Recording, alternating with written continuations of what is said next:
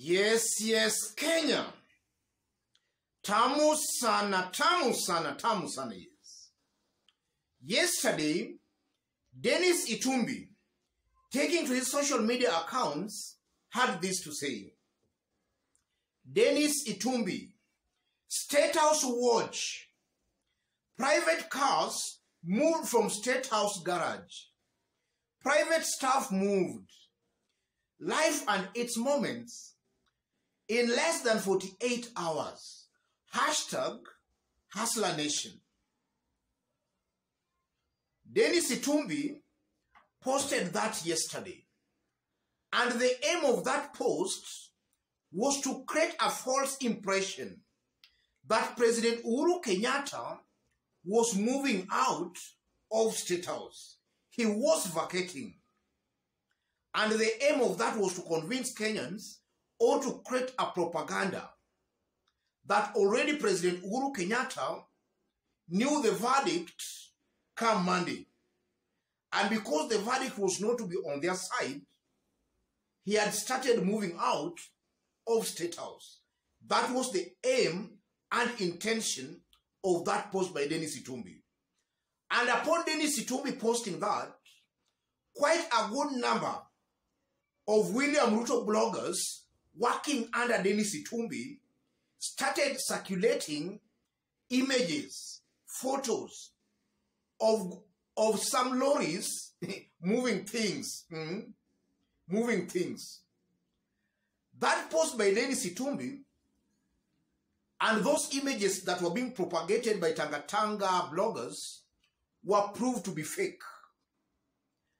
And interestingly enough, one of the leading publications seen as friendly to William Ruto and the UDA brigade had this to say.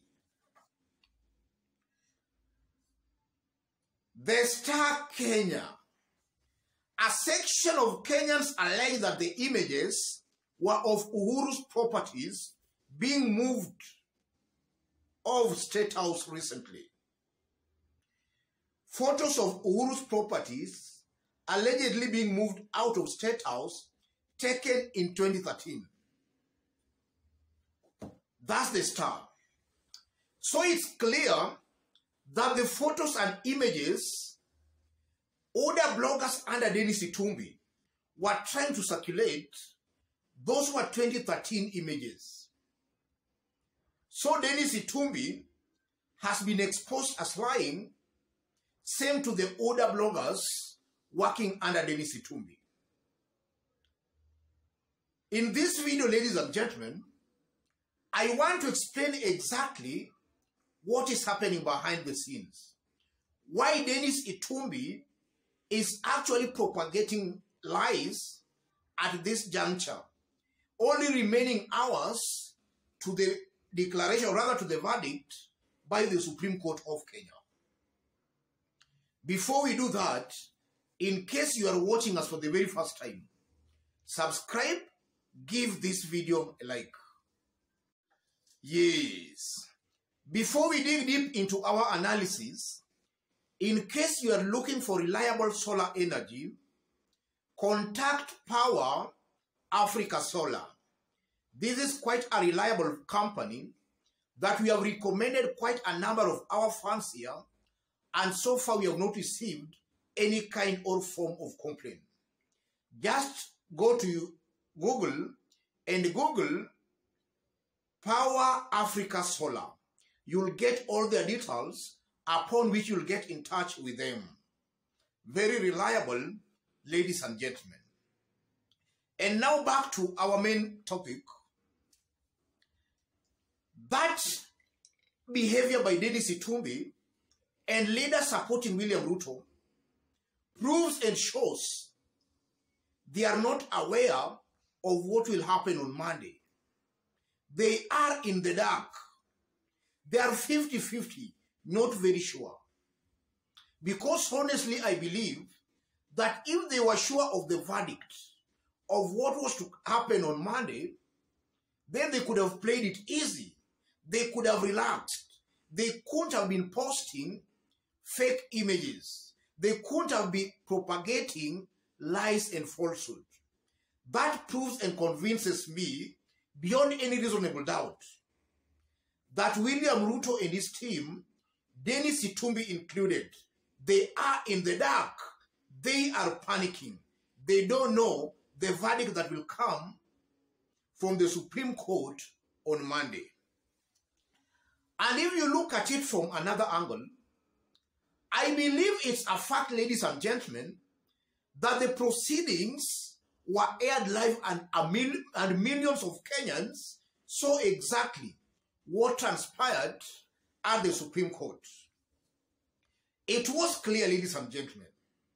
In 2013, or rather in 2017, petition by Raila Odinga, one thing that led to the nullification of 2017 presidential election results were the processes, not even whether Uhuru attained 50+1% or not in 2017.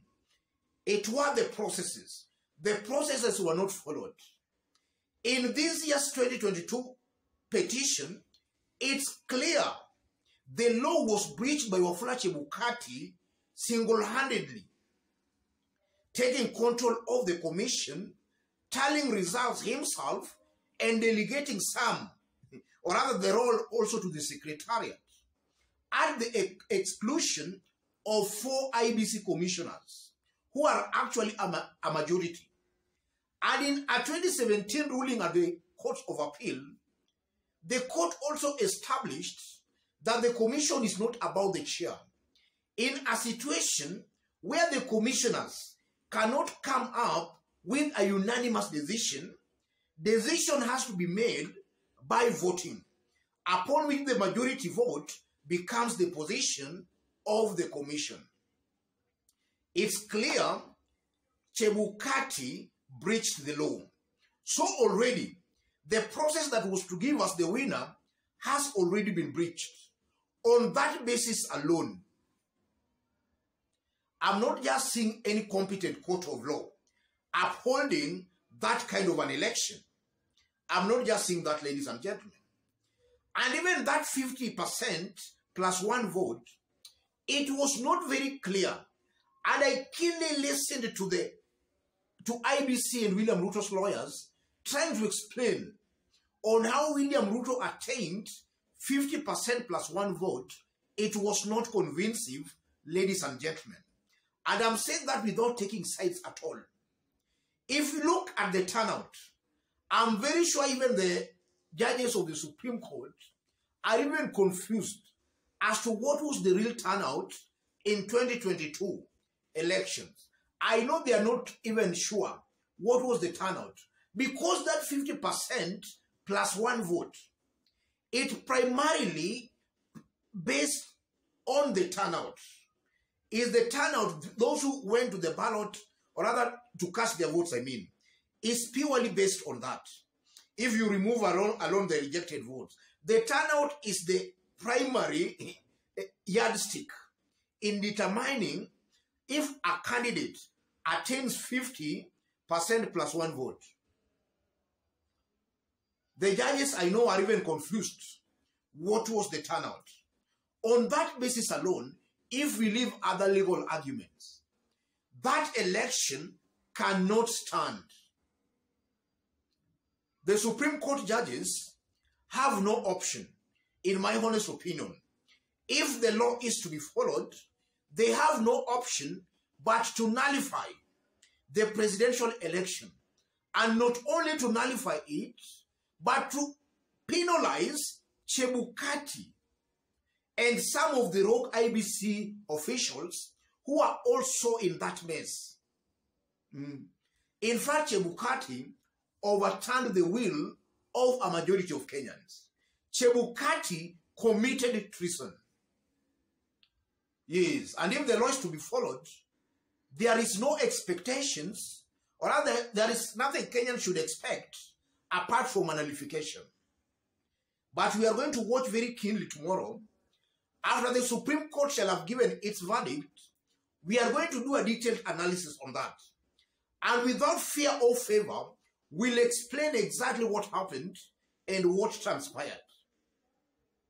I don't think Kenyans can rather surrender their fate to some very few corrupt individuals who instead of looking at the goodwill of Kenyans, they are just seeking their own selfish gains and interests.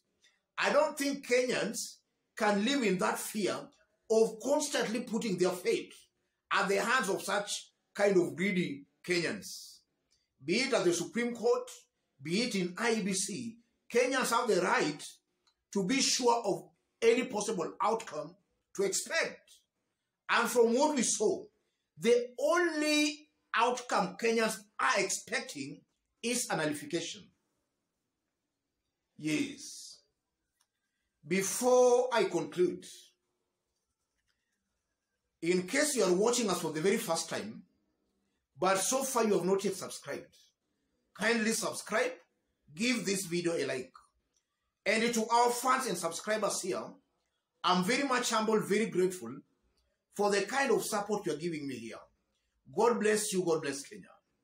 To any other person who wants to have a discussion with me, or to share an information with me, or even to support this channel, contact me from my number I've pinned on the comment section.